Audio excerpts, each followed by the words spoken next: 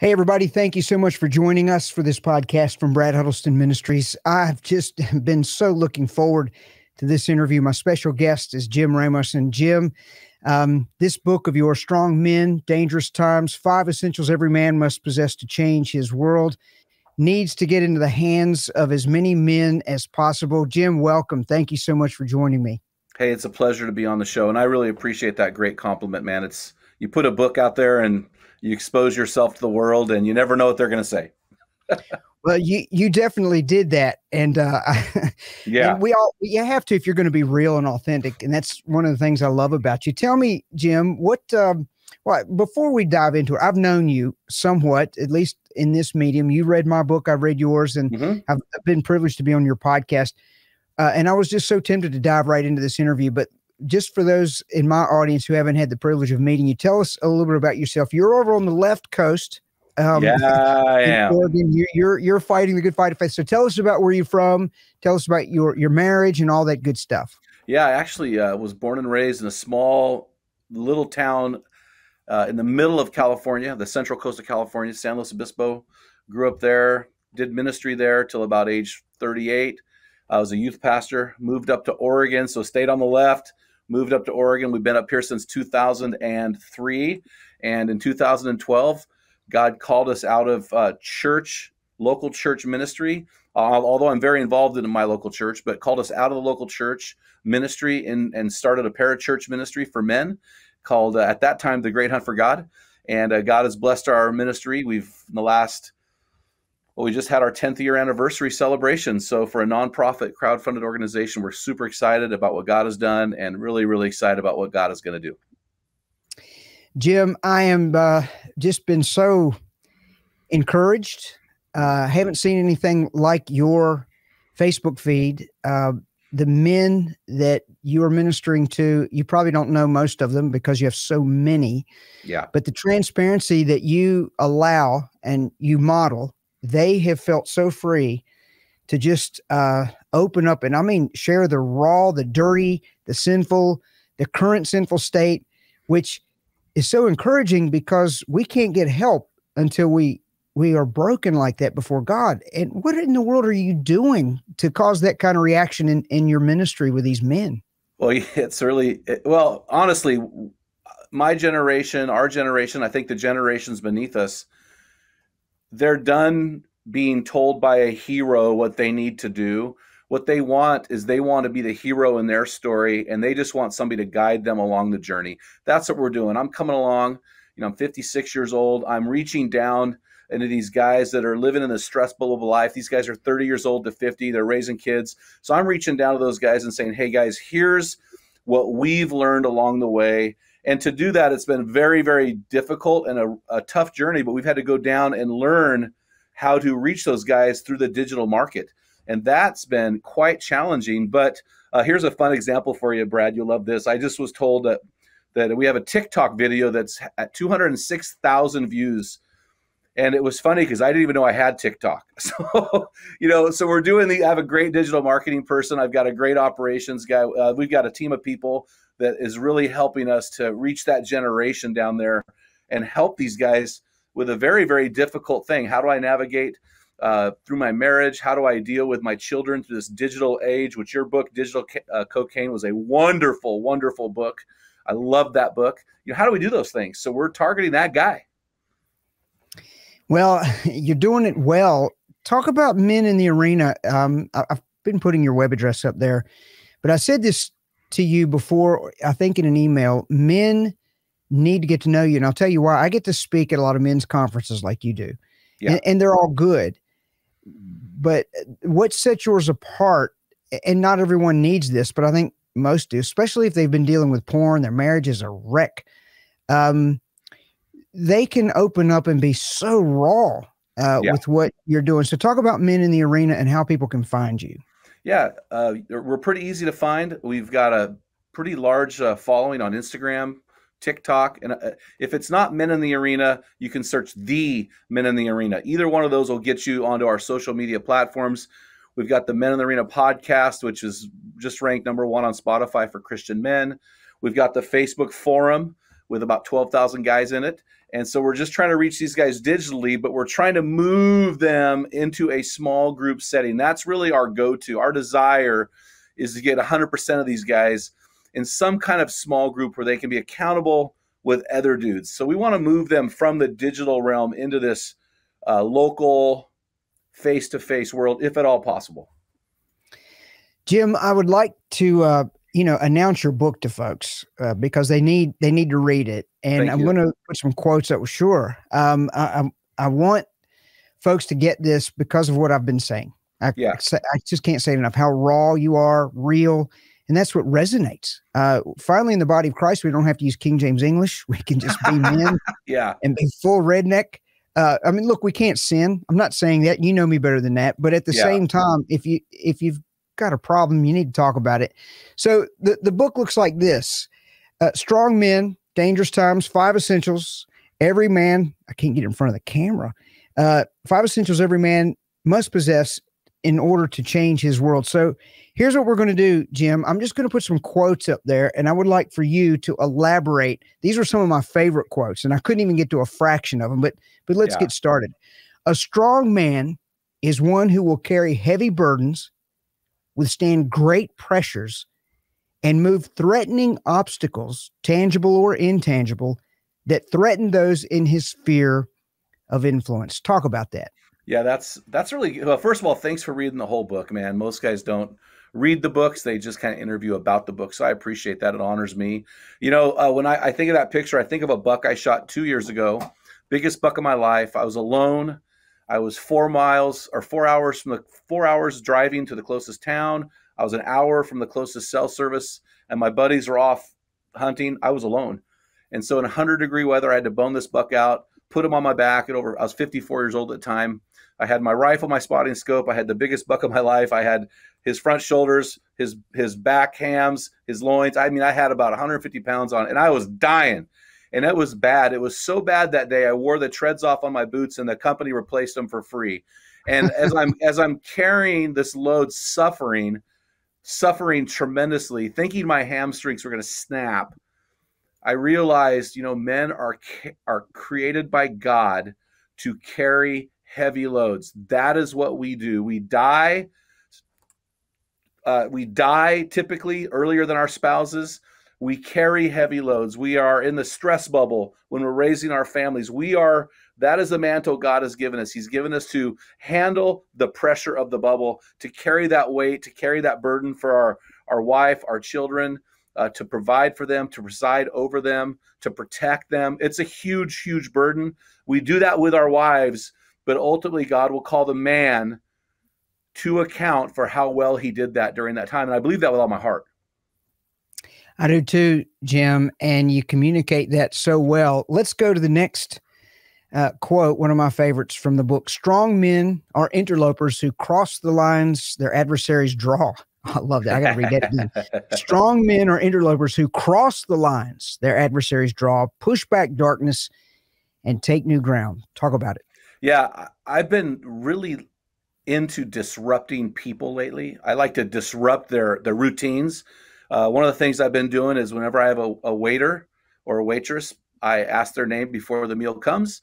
And when the meal comes, I say, hey, listen, I'm going to pray for my food. Now I'm going to tip them 20% off the top. You need to know that's got to happen. But I want them to know I'm more than a nice guy and more than a 20% tipper. So I say to these people, I'm going to pray for you by name because I pray for my food.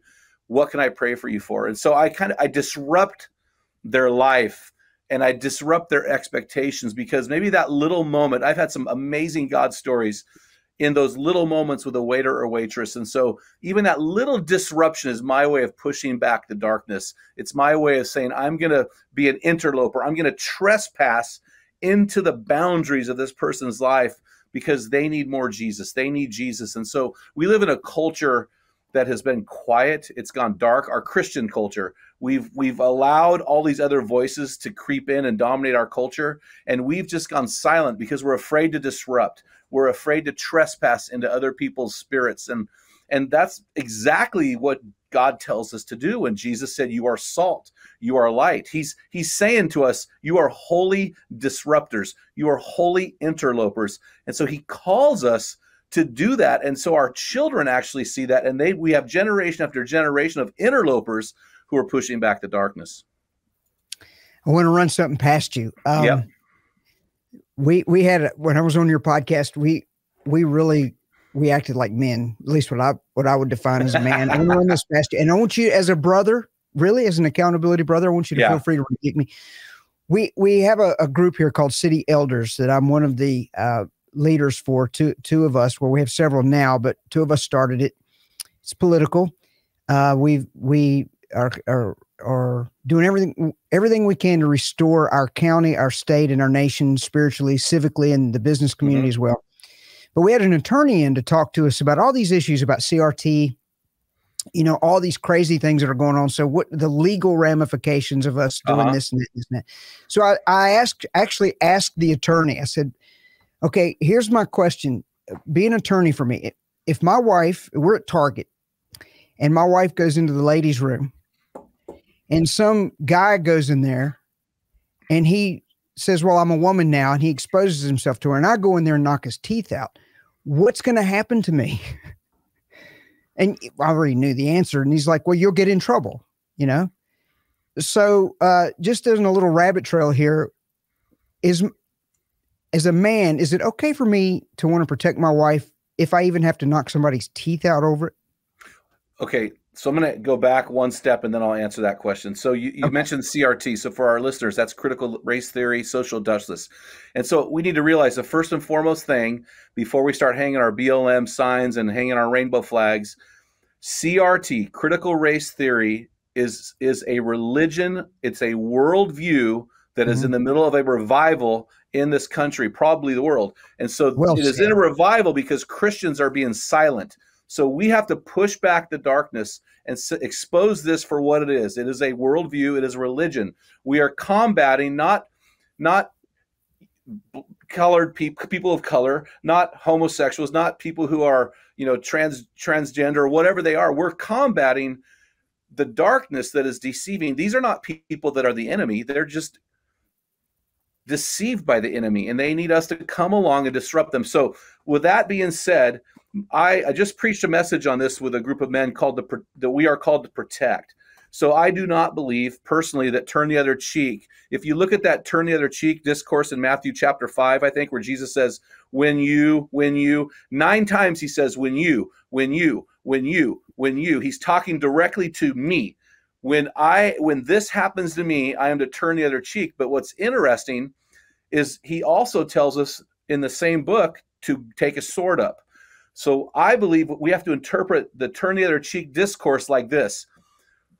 When I am persecuted for my faith, I am to turn the other cheek. I am to allow persecution for my faith. I am to invite it. I am to pray for it. I am to rejoice over it. 2 Timothy 3:12 says, for the godly in Christ will be persecuted. So for my faith, I will gladly take the slap on the face. I will gladly take the nail in the cross. I have a biblical obligation as God's steward to protect my body.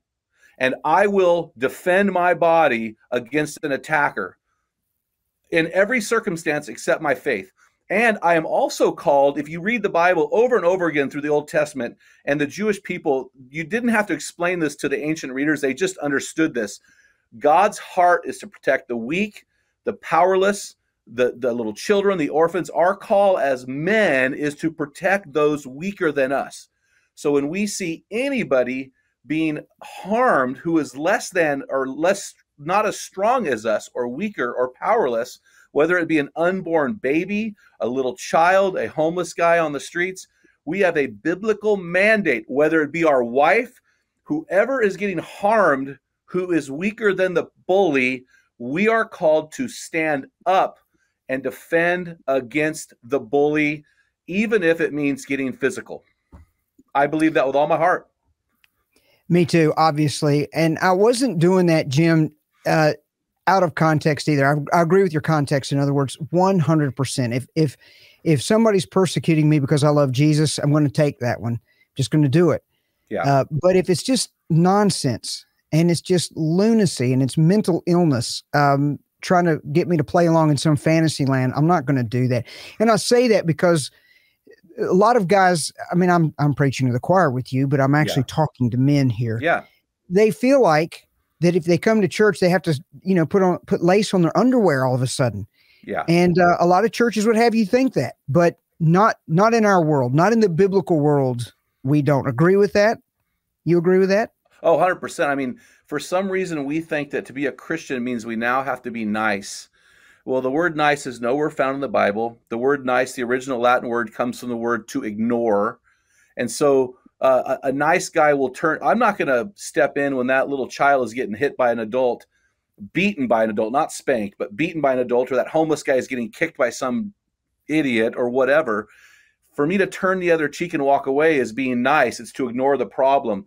A true man, a biblical man, a strong man does not ignore any problem when it involves somebody with more power violating someone with less power. He has a biblical mandate to step in and be an interloper in that situation, and to step into this zone and to take charge, whether that be a thread that's a bully thread on the internet, whether that's on the streets. Most cowards nowadays are doing it behind computer screens, so that's where it will happen. But wherever it is, God's men need to step forward and protect others against the bully.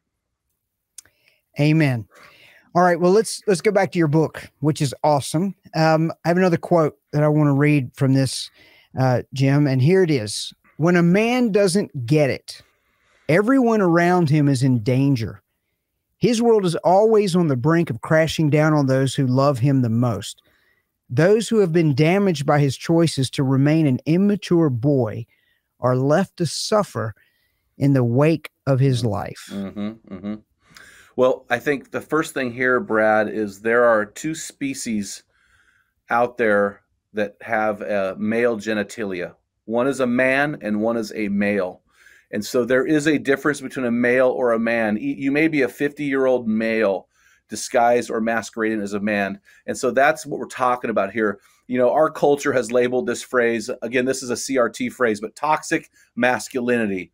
So that phrase is an attack against masculinity. But if you look at the dictionary is for masculinity is doing manly things. So toxic masculinity is actually an oxymoron. A man, a true man, is not toxic. When a true man gets it, it solves a lot of the world problems. But when a male doesn't get it, it creates a wake of destruction, divorce, adultery, sex trafficking, on and on and on and on and on. Our culture is very quick to say toxic masculinity when a male hurts other people. And I agree that males are the problem, but men are the solution. That's where we can't say one is the problem without saying that same thing is the solution, right? And so if my gun is broken, the solution is fix the gun. It's the same thing with masculinity. If masculinity is broken, we have to fix masculinity. If we fix masculinity, everything around that man, his world will change. When a man gets it, everyone wins. Amen to that. Next quote. Yep. Figuratively, posture is affected by the presence or absence of my integrity. Integrity allows me to live upright and in full view of others without fear, hesitation, or doubt. It's to live in full confidence that the world can experience the best version of me, that the public and private me are the same man. Yeah, that last sentence is massive. And so I go back to Adam and Eve in the garden. So Adam is the prototypical male. Can you imagine what he must have looked like? I mean, he must have been ripped, yoked. I mean, that guy was a stud. You know, he'd walk, the striations, his legs are popping, his, chest muscles, the striations, you can see this guy's a stud, right? Walking up, he is the only species in the garden that walks upright with his sex organs exposed. He has no shame. He's walking upright with no shame. And so is Eve. Can you imagine what she looked like? I don't want the guys to get too nervous there, but I mean, gorgeous, walking fully upright, sex organs exposed. As soon as sin enters the world, you see the prototypical male and female sewing fig leaves, bent over in shame, covering themselves up from each other, husband and wives covering from each other. And then God comes on the scene and then kills an animal because something has to die when sin is involved, and covers them with animal skin. So the picture here is when we have a breach of our integrity, it causes shame, it causes guilt, it causes secrets, it causes us from walking fully exposed to the world to being hunched over and hiding. And you know this with your book, Digital Cocaine. You understand this.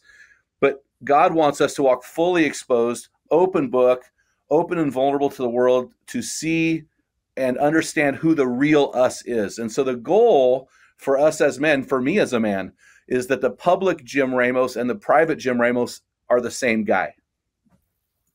And that, again, is the very definition of integrity. Yeah. Jim, where can folks find your books? I mean, anywhere. Well, you've written quite a number. Yeah, we've written several books. Yeah. And so they can go to our website at meninthearena.org, which you've been showing on the screen there, which I appreciate. They can go to Amazon, Barnes & Noble. They're all over the place. If they just type in Strong Men, Dangerous Times, or Jim Ramos, they can find us. And I recommend that people do go out of your way to find these books. And the Digital Cocaine Man in me says, find the printed version.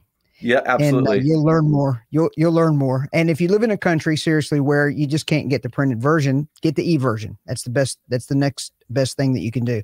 Appreciate All right. Let's continue on. Too many males defer their role as a man to others. Sadly, our society doesn't applaud a man. It presses in against him. It tells him that the best way to be a man is to become a woman, or worse yet, to be gender neutral. It's easy to take a knee, take a seat, and take it easy. But men don't take shortcuts. They don't coast. They commit to the climb. You know, it's really interesting, Brad. I was just reading in Scripture the other day, where in 2 Timothy chapter 4, and Paul's talking and telling Timothy to press in, to lean in, to fight, to do the battle. And he continues and he says, hey, I've fought the good fight. And what I've realized is only dead things drift downstream. If you're going to fish, you're not going to catch a fish floating on top, drifting downstream. That fish is going to be facing head up against the current.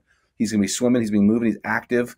And living things don't drift. Only dead things drift. And so this is what we're talking about here. We're talking about a man who is willing to go against the grain, swim against the current, climb against the gravity. He's willing to put his boots on the ground and move and work and sweat, because whenever you go against the current or against gravity or against the grain, you are now battling resistance and forces that want to push you back down the mountain. But manhood is a climb. Leadership is a climb. It's a grind, quite frankly. Any true man will tell you, life is hard being a man. The easiest thing in the world is to become a dead thing floating down the river full of males. I was recently in Florida a couple of times, and I was at a teen challenge center. And Jim, over the last several years, I've come to realize that as I stand in front of these audiences, particularly when I'm in schools or in front of young adults, and I got all these kids out there, it's come to me, and I believe it's from the Lord. You can correct me if you think I'm wrong. I may be the only dad they have that year for an hour. Yeah. Oh, absolutely. What I mean, you know, I'm going to talk to them straight. I'm going to love them deeply. I was at this teen challenge center not long ago, and I love going to these places where these kids are getting their lives right with God, and they're so raw. They tell it like it is. They're broken. This one kid was sitting out there though, and his hair was all disheveled. And I banter with kids all the time, and that's just how, you know, we do this, and that's that's why they like you. But I looked at him and said, what's the matter with your hair? It's just disgusting. And he goes, oh, I had it up in a bun this morning. And I looked at him and said, and I turned really serious, and I said, don't wear your hair in a bun. Be a man. Yeah. And don't wear skinny jeans either. And all the guys there go, ooh. And, you know, afterwards he came up and hugged me. You know, he wasn't mad at me at all. We had great banter. But I'm saying that to empower some other people. It's in our nature, isn't it, Jim? All this crazy feminization of us, for a long time, you and I both have had it up to here. And I decided a long time ago, I'm just going to talk like this everywhere I go. And when I sin, I will repent. And as long as I repent when I do sin, God will allow me to keep going. I'm not trying to sin, but I know that if I'm going to be a man like I want to be a man, occasionally things will happen that probably shouldn't. But what say you about me telling these boys to not be wearing their hair up in a bun? Well, first of all, banter is the love language of men. So when Yep. when Jesus said, "Oh, you're the sons of thunder," he probably was saying that sarcastically, but what a great compliment that we've been speaking those words for 2,000 years. You're the stone.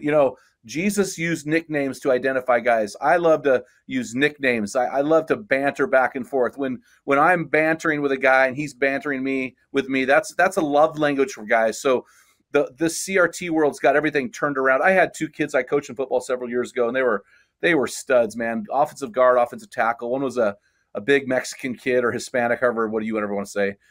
He would say was Mexican. He was English as a second language guy, Mexican kid. Another kid was a white kid. And I just called him Chocolate, Thunder, and White Lightning. Man, they loved it. They loved those nicknames. I had kids going, "Coach, give me a nickname." And I realized, man, people would get angry about that. And so it's important for us to, when we begin to banter and talk smack to each other, I mean, man, joyful is the day that a wife starts doing that with her husband. My wife talks smack to me. I'm like, dude, I love you more. So that's important. And I think that a lot of these guys are being raised in a culture that does not understand what manhood is.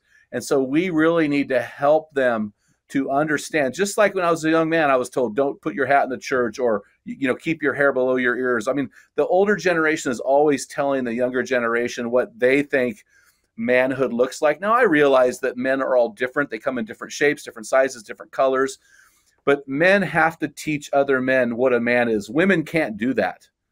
And I've seen that. I've seen these boys that are raised by lesbian couples. And, man, these boys it's sad. It is so sad because their role model of masculinity is not a man. Jim, I wrote not long ago a section in my book on rapid onset gender dysphoria, which is a contagion where these kids are being celebrated by their parents for transitioning. Mm-hmm. So they'll throw a party, for example, in the home. They'll stream it live on YouTube. They'll invite 10 or 15 of their friends over. And in one fell swoop, 10 of them will say, "I want to do the same thing." It's peer pressure. And then many of them are going off and having breast augmentation. They're having testosterone shots, puberty blockers, all these things. The enemy of our souls has been allowed to come into the church. And, judgment begins with us. And one of the reasons why I'm cheering you on right now, and I want every man watching this to consider finding Jim. There's his email address or his web address, and you can contact him. Get in the groups and just get in the groups. And there's some other good ministries out there. I'm not just saying that Jim and mine, we're talking about our ministries. There are a lot of good ones out there, but of the ones that I deal with, there's a certain segment of men who need, to borrow a phrase from the Loonies, a safe space where they can just open up and just let it out, and then they'll have real men to come along to sort them out, straighten them out, but love them with equal intensity. So meninthearena.org, make sure you find him, men. I know you've got some broken places that you've never talked about it, and probably for good reason. There's nobody that you can trust, but here's a ministry that I want you to get connected with because you can trust them. And I don't give out my trust easily, but it's been earned with Jim. Didn't take much, to be honest with it. As soon as I met you, Jim, I knew. But there it is, guys. All right, Jim, let's keep going. This awesome book. Next quote. "I walked to the end of the table." It's a powerful story that Jim tells in his book. And Jim, I want you to tell the whole story. "I walked to the end of the table and lifted it high in the air, sending every trophy crashing onto the floor in an explosion of marble, wood, and plastic." What in the world was that all about? Yeah, it's funny. Hold on one second. So this is the only trophy I have left. It was the that survived? Most courageous on my college football team, Santa Clara University. You can notice the marble base is missing. Yep. There's no marble base. And what happened is I was giving an illustration to my youth group, and I was going through, I had all my trophies. Back when I was playing sports, we'd give trophies for accomplishment and not participation. And so I had trophies. I had about 40 trophies. I earned every one of them. Athlete, 2 times athlete of the year at my high school, all-state football, all-state basketball, county MVP in football. I had all these trophies, baseball trophies, football trophies, basketball trophies, if you can believe it. I was actually quite a rebounder back before I hit puberty and my muscles showed up. And I'm going through and I'm kind of bragging about all these trophies. And they're sitting on an 8-foot long church table. And then I read in Philippians chapter 3 where Paul is going through all of his accolades and accomplishments and says, and I consider them rubbish that I may know Christ. And it was a glorious act it was beautiful. I lifted that table and all those trophies slid down and exploded. I mean, literally every one of them. I mean, I threw them all away after that night, but I kept this one because this one was very special to me because it spoke to my heart and not my accomplishments. But all of that was to say, listen, guys, you can have the most beautiful wife on the block. You can have the biggest house on the hill. You can have more dogs than anybody else. You may have more toys than anybody else. I mean, you may have hit the big time and you may have everything that you've ever imagined, but it is all wood, hay, and stubble apart from knowing Jesus Christ, your Lord. The most important journey in your life is to pursue Christ. He is the greatest trophy. The beautiful thing about this is God has wired men to pursue trophies. He's made us to conquer. He's made us to win. He's made us to get trophies, but we have to pursue the right ones and the right trophy. Look, I've got a trophy buck over here. Everything around here is things they're things I've done that I'm proud of. But the ultimate thing in my life, the number one thing and the only thing that matters is my pursuit of Jesus. The problem, Brad, is we've created a culture that says, oh, Jesus is so needy. He wants you so bad. God loves you so much. He hung his son on the cross that all you have to do is pray a simple prayer. If you pray a simple prayer, you're in the club. So we make Christianity so weak and weak sauce and so easy to obtain that we have people praying prayers and walking away. But really, Christianity is a radical devotion. Christianity wrecked my life. God changed everything about where I was heading when I gave my life to Jesus. It is disruptive. Christianity is an interloper on the soul. It changes everything, everything. And it is so hard. It is so hard because you instantly enter this minority group called Christians that make up about 1 out of every 15 or 20 people on this planet. And you're instantly attacked for these radical views like married to one woman all your life, serving one God who's the only way to heaven, giving your money away in order to get stuff. It's so paradoxical. And so we really need to let people realize that this is not a desperate God who needs you. This is a loving God who made you and includes you. And in Jeremiah 29:13, he said, if you seek me with all your heart, I will let you find me. When I read the story about those trophies, the reason why I put that quote up there, for those of us that have had those trophies, and I have too, the years, the agony, the sweat, the labor, the sacrifice, only people who've been in that arena could really relate to taking a whole table full of trophies that were earned. I mean, there's no monetary value on the substance they were made of. Yeah. But you can't put a price tag on the sweat value of those things.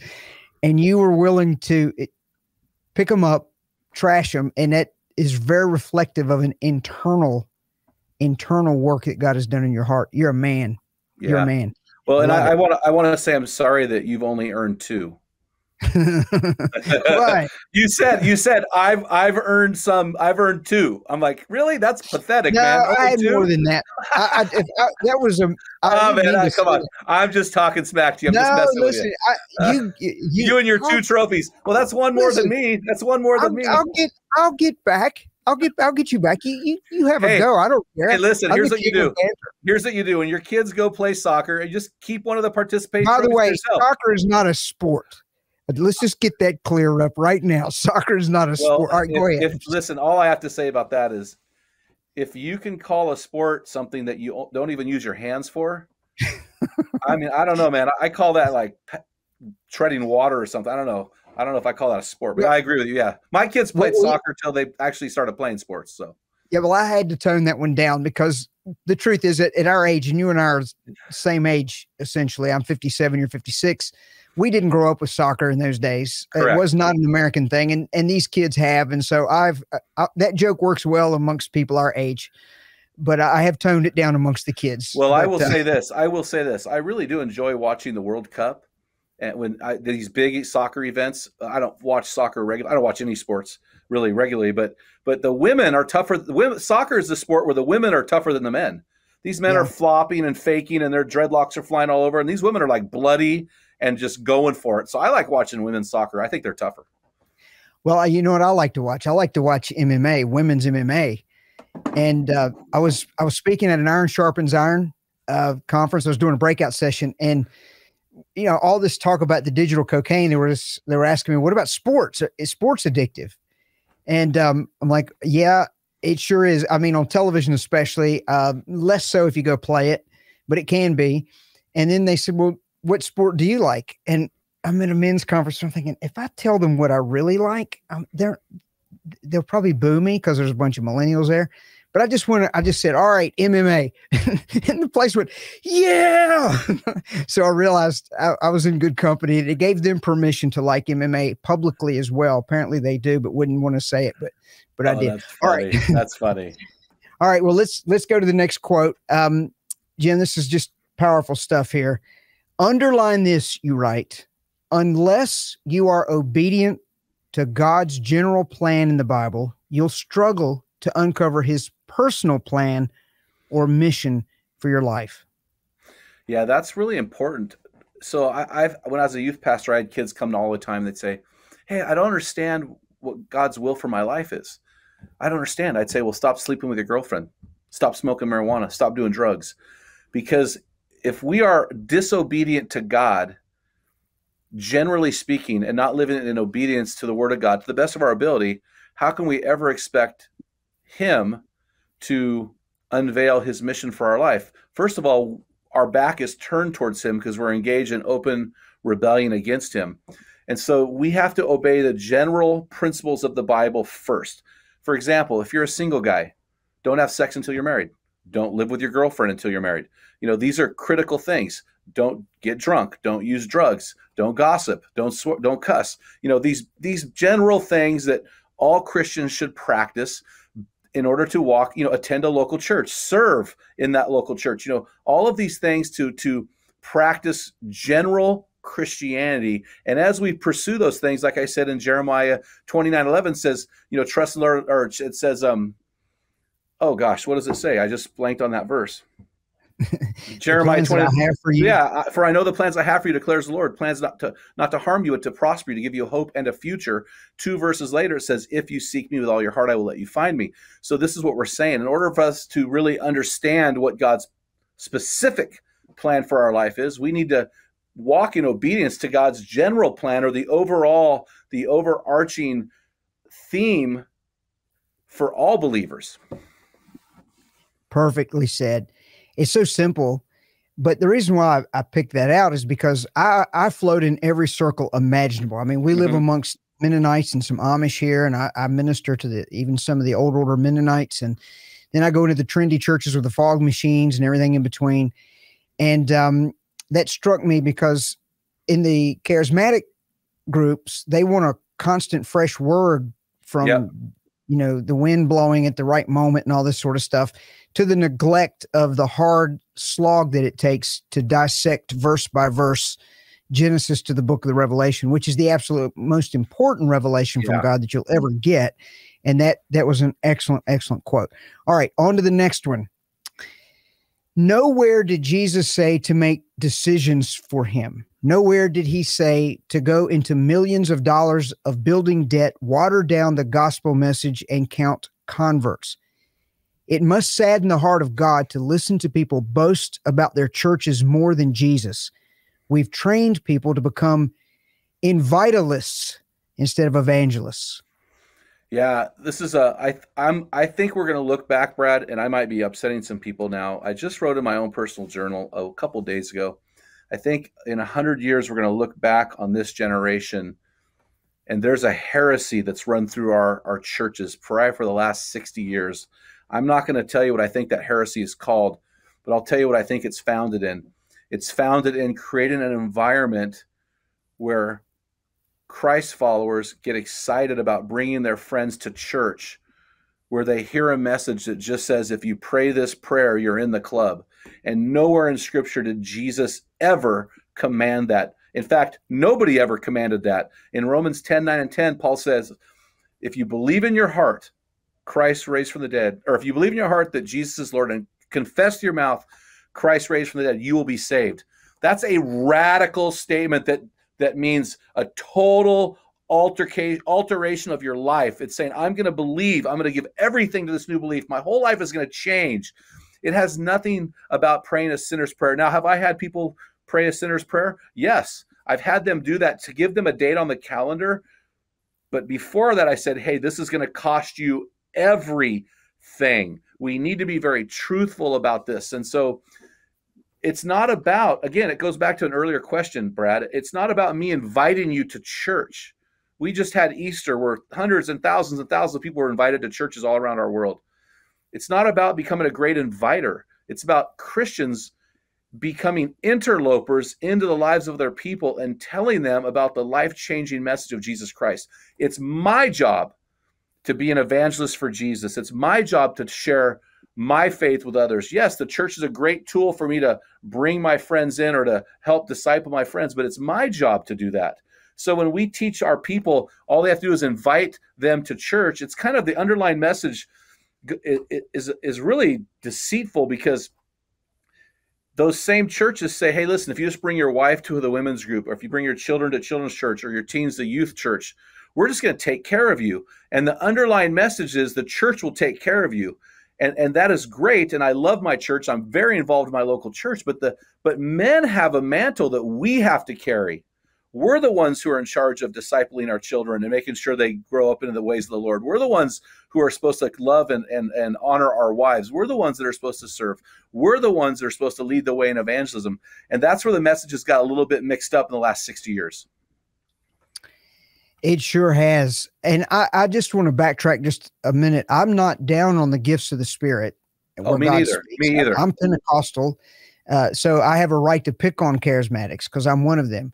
But I'm very old school though. The Word of God is the preeminent thing ever, and every experience, everything must be judged. And if it doesn't match, it must be dismissed immediately.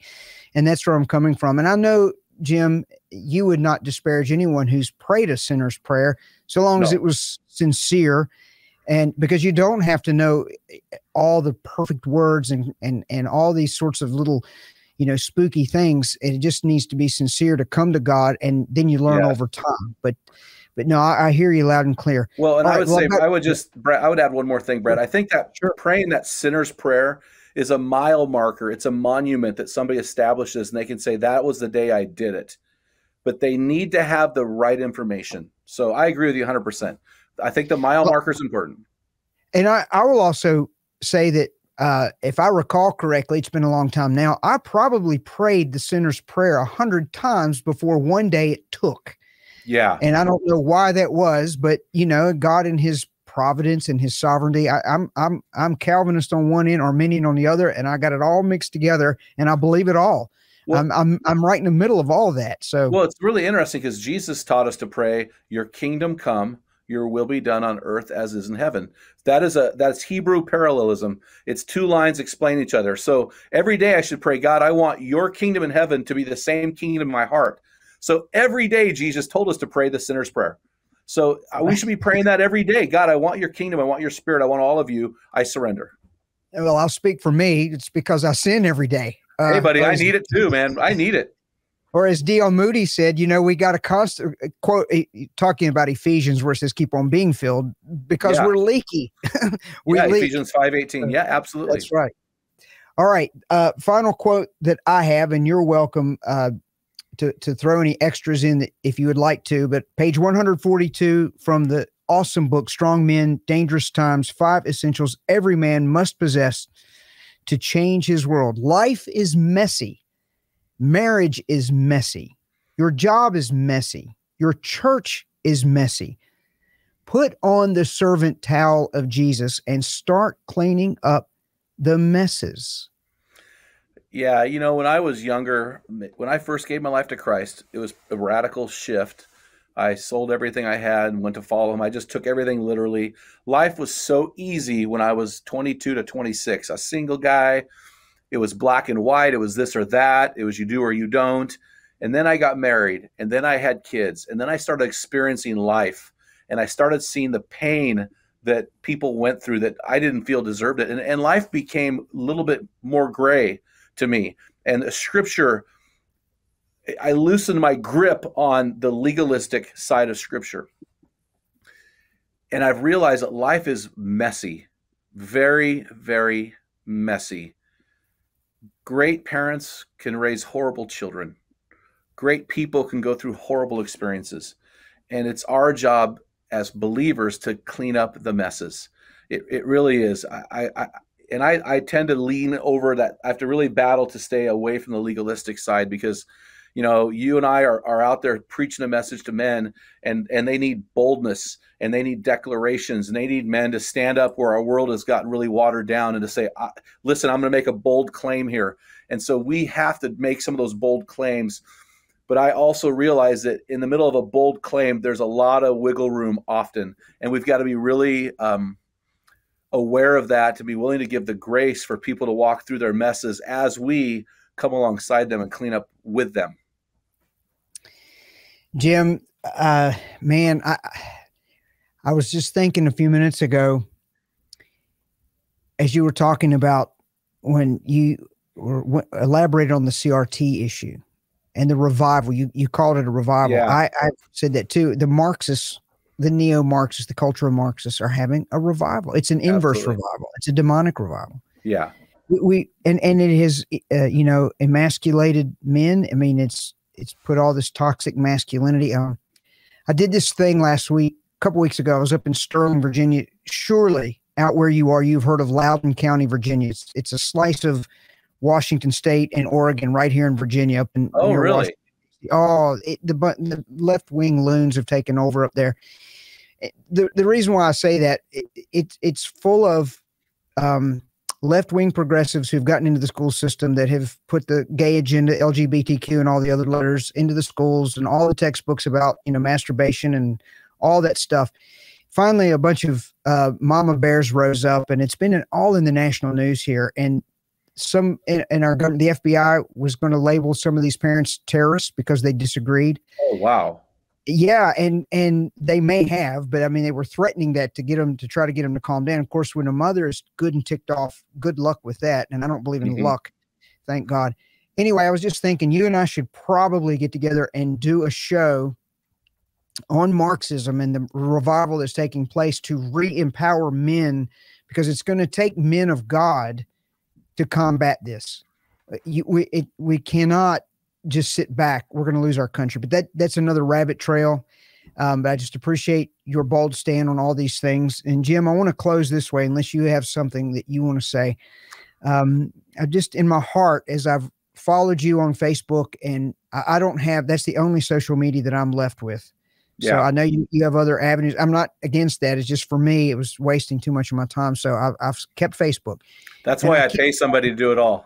Yeah, that's yeah. So you put your dirt on them. I'm just kidding. Don't totally. Don't you hit me. But there are men watching this. I'm trusting that the Lord is going to bring men to this podcast that are a mess. Life is messy. Your marriage is messy. Porn has, caused you to go to places that, if people were to look inside your brain, would call you all kinds of names, all that.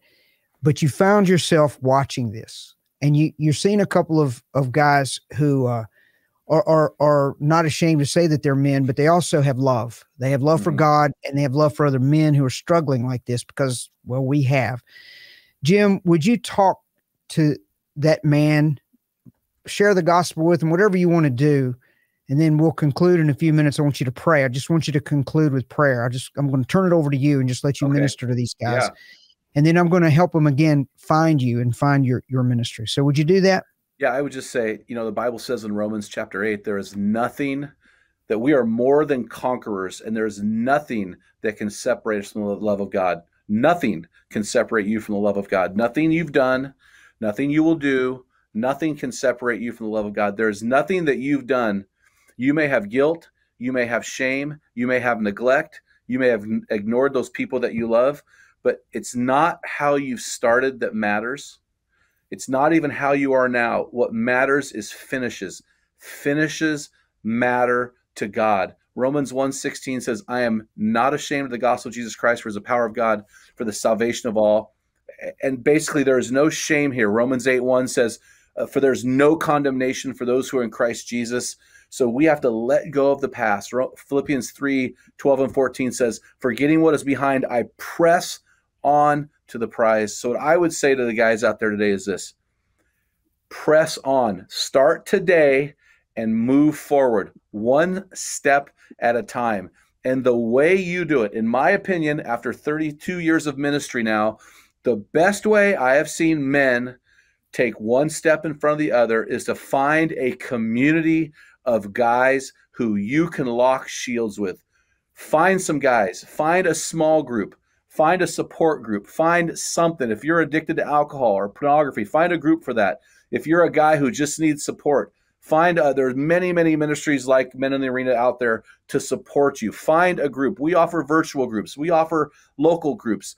Find a ministry that will support you. Find a church where you can connect into a community of guys that really care about you. You know, Hebrews 10:24 and 25 talks about, let us consider how to love one another on, or let us consider how to spur one another on to love and good deeds. And so it's very important that we don't forsake gathering together, but that we find a community of people who are like us, who maybe are struggling with the same things, and they're willing to lock shields with us. They're willing to pull out the servant's towel and clean up the mess behind us as we use our servant's towel to clean up the mess behind them. It's a two-way street, guys. And a lot of times what happens is we get so used to having people clean up our messes, we forget to put the servant's towel on, John 13, and to clean up the messes for others. That is so important. And so I just want to, I feel like led to pray for the guys out there right now that have a mess in their life, and they think their mess has hindered them from becoming who they should be. And I would just say, when you plug into a community, when you plug in to a body of Christ that loves and supports you, God turns your tragedies into trophies. He turns your mess into his message. Romans 8:28, for God works all things out for the good, for those who love God and are called according to his purpose. And as you begin to walk and lock shields with other men, he will take your tragedies, turn them into your trophies. Lord, I just lift up this group of guys today. For any guys that are hurting, for any guys that are broken, for any guys that are addicted, for any guys that are wrestling with years maybe of wrong choices, God, I pray that you would lead these guys to a community of men who genuinely love them, who are authentic, who are vulnerable, who carry the servant's towel, and that these men listening would plug in. They don't have to go through this life alone, but give them a community of guys, 5, 6, 12 guys, to walk with them, and that these guys would be bold and make a bold move and to become an interloper themselves and to invade a space with other men and say, listen, I want to be a part of this tribe. I want to have my darkness pushed back, and I'm going to trespass into your group, and I'm going to hope and pray that you let me in. So God, I pray boldness over these guys, that they would walk in that faith and walk in that space, and so that through the locking of shields, they will become their best version for your glory. In Jesus' name, amen. Jim, you are absolutely awesome, and I love and appreciate you very much, and just can't speak enough about your ministry. I want to put the cover of your book up again and encourage men to get this. Strong Men, Dangerous Times, 5 Essentials Every Man Must Possess to Change His World. You can find this on Amazon. You can go to the website that I have been putting up of Jim's, and I will put that back up there. And as soon as I can find it, that's mine, bradhuddleston.com. A lot of people watching this already know how to find me. If you can't find Jim and his book, and if you want to get in touch with his ministry, just email me. Just go to bradhuddleston.com and click at the link at the top, the contact button. And if you have any messages that you want to get to him through me, you can do that. But Jim's web address is meninthearena.org. There's a number of ways to find him. And again, his book is Strong Men, Dangerous Times, subtitled 5 Essentials Every Man Must Possess to Change His World. Jim, thank you so much for all of your time and what you represent and what you do. I hope you'll join me again sometime. Oh, hey, you too, man. When that book comes out, I want to get you back on here. I love what you're doing. It's so desperately needed. And we're both working with the same groups, but totally different needs. So it's pretty fun to lock shields with you. And man, God bless your ministry. Yeah, well, thank you. And thanks for mentioning that book. It is called Digital Rehab, subtitled Digital Detox and Beyond. So it's a follow-up to Digital Cocaine. Digital Cocaine exposed the problem, and you graciously had me on your podcast, and it's tremendous feedback from your podcast. Thanks for allowing me in front of your audience. And I'm committed to you, Jim, that with this next book, we're going to go to the next level of deliverance with them as well, and stick with them and journey with them and love them unconditionally, because that's how God loves us. Amen. I believe it. Thanks so much, man. All right, Jim. Love you, buddy. We'll talk to you soon. Amen. All right. Bye. All right. Bye-bye.